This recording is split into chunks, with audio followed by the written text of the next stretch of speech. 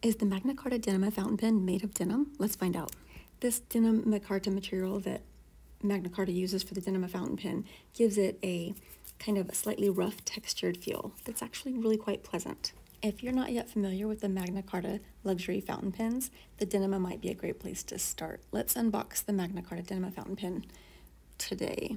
I always feel like there's one more box with Magna Carta, but once you get inside, you have your plastic sleeve around the pen. The material in the Denima is actually called Micarta. It's a composite material consisting mainly of fabric, but in this case, mainly of denim.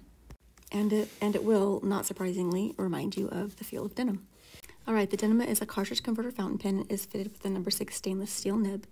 It has a threaded cap and a spring metal clip, and your trim is silver. It has the Magna Carta name engraved on the center ring. The Magna Carta Denima is a comfortable, larger pen design, and you can't overlook that really unique material. Don't forget to subscribe at Penchalet and shop penchalet.com.